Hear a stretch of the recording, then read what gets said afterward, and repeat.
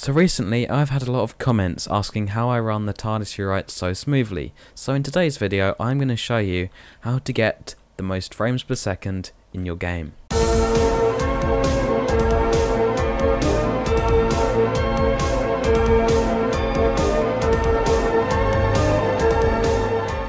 You may have noticed that on screen there are several numbers going up and down very quickly. So for this video we're only going to need to look at the frames per second, or FPS. Now as you can see, it's running around about 170 on a default map with just the TARDIS spawned in. For the TARDIS we're going to be using the Capaldi because it has the most high resolution textures and it's basically the most difficult to run. So ideally our FPS needs to be as high as possible for the most smooth gameplay. Now obviously, because we're playing Garry's Mod, we're probably going to be playing on a PC or laptop. Now ideally we want to be playing on a PC because laptops just tend to struggle depending on your specs. So I'll go through my specs, which are basically enough to run this decently. They'll be in the description. So first step to making the TARDIS runs a lot smoother is to have it on a big open map which has a big skybox so the interior doesn't glitch out.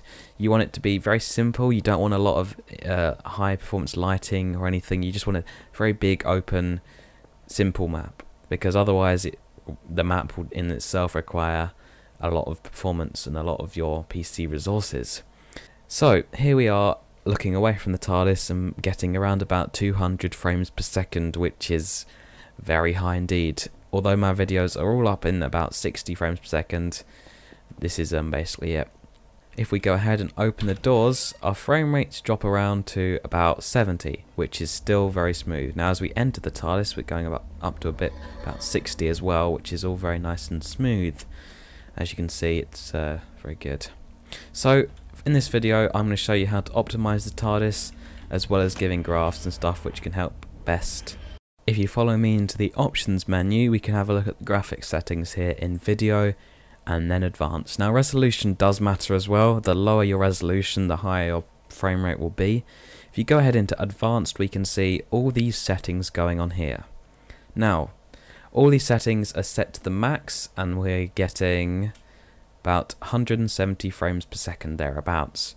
Now if I'm going to turn all of this down, now anti-aliasing is what makes the edges smooth, okay, and then we apply that. Now if we go back into this, we're getting thereabouts the same, but everything looks a lot worse, so about 180 frames per second. If we go in, we're still getting roughly the same frames per second, around 80 to 60, so not a massive difference though in changing the graphics, which I was surprised about. Another way in which you can improve frames per second is, as you can see, we're getting about 90 here. If I close the doors, that then shoots up to about 130, so that's awesome. Always fly with the doors closed, I would suggest. Although that's not the favourite thing to do, it will improve your frames per second. Another way is also, I've noticed, depending on when you stand, you'll get a different frame rate. So round about, we're getting about 80 here. But if we go onto the bottom, then we get about 60. Over here, then we're getting about 60. Over here, 50, and so on. And about 70 or 120 if we just look at this roundel here. So Garry's Mod is a bit of a weird one. The frame rates fluctuate like I've never seen before, so that's interesting. So then into the vortex with you, and actually that is my favourite part. Well, looking at the time rotor animating in the distance, that's pretty cool. But yeah, back to the frame rates. In the vortex with the doors open, averaging around about 60, although that seems to drop to 40 for no apparent reason. Seriously, I don't know why Garry's Mod frame rates are like this. Close the door, then we go shooting back up to 160 frames per second. So the vortex is pretty much just overlaid into a map, so it's not too surprising that this happens here. If we're at the doors, we get about 65 to 95. I have no idea why that happens. And if we close the doors, we only get 120, which is surprising when outside we get 160. So, although we have got this appearing here, so I guess that's why. So for my next test, because apparently changing the textures doesn't actually boost frame rate that much. We're going to test out changing the resolution. So at the minute I'm playing at 1080p. If we go to the lowest, or well, not the lowest, but we go back to 720p, we can see how that changes things. So with the frame rate lowered, we get around about 70 frames per second, which is surprising because I would expect the resolution to be lowered, the frame rate to increase, but we're not actually seeing that trend. So that is surprising indeed.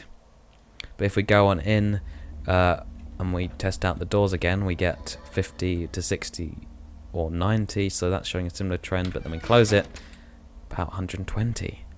So resolution changes doesn't actually make much of a difference.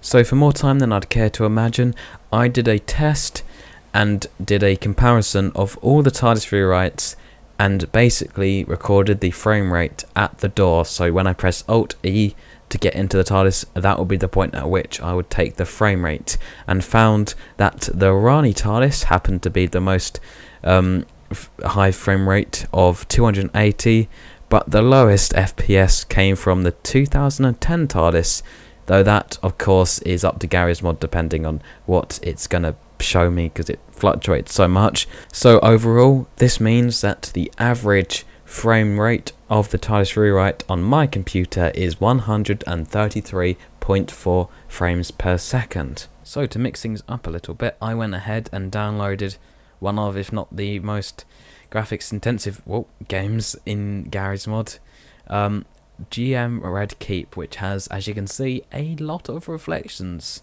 But I'm a vampire, so I don't reflect. And this is just an example compared to GM Flatgrass, where I was getting around 300 frames per second with nothing on.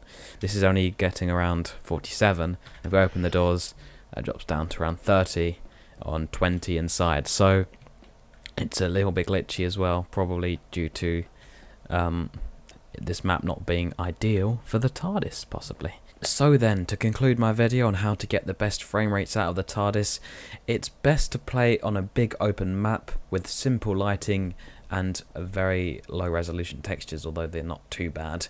So at least in my benchmarks and PC setup, I found that lowering the resolution and lowering the texture quality didn't dramatically affect the frame rates. However, this may not be the case, so I would suggest head over to the options and turn things down. Additionally, you really want to consider maybe, if you have enough money, to be purchasing a gaming computer. Well, with a gaming computer you will have a graphics card, most likely. It's best to build them yourself, I think. Well, you get a graphics card which has video RAM, which acts as like a separate processor that basically will handle all the graphics, which is hence why I'm able to play the Tardis Rewrite in as nice detail and frame rates as this. Oh, we just closed the doors, I forgot I did that. Basically, turn things down, and if that does not work, try a different map, and if all else fails and you really desperately want to play the Tardis smoothly, invest in a gaming computer. Of course, that's the obvious option for everyone, but may not be the easiest. Another option which you may consider wanting to do is going into the options, Tardis Rewrite, and then setting the portals to a close distance, and then save that. And as you walk away, the frame rates go from, when it starts to close, 60 to 120 or 150 when you open them. So that will also improve frame rates as well. You also may just want to play on other Tardises with less high resolution graphics, which are easier to run. So then, this was my video on how you can optimize and improve your gameplay experience with the Tardis Rewrite and boost your frames per second. So I really hope you found it useful and are able to get that most out of the game, Gary's mod, with this Tardis. So yeah, thanks for watching. Goodbye.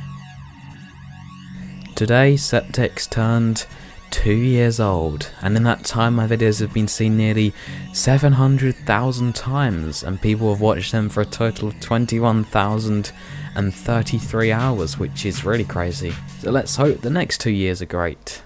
And the other day, you wouldn't believe it, but Gary Newman, who created Gary's mod, retweeted me, which I thought was quite cool, but I'm not sure if anyone else does, so I thought it was cool, so I put it in my video, you know. Make sure you join my Discord server where you'll be able to chat to other people in the community, see what's going on, even some developers are there. That will be exciting, and you can also help each other with optimizing frame rates too. So feel free to join, link in the description.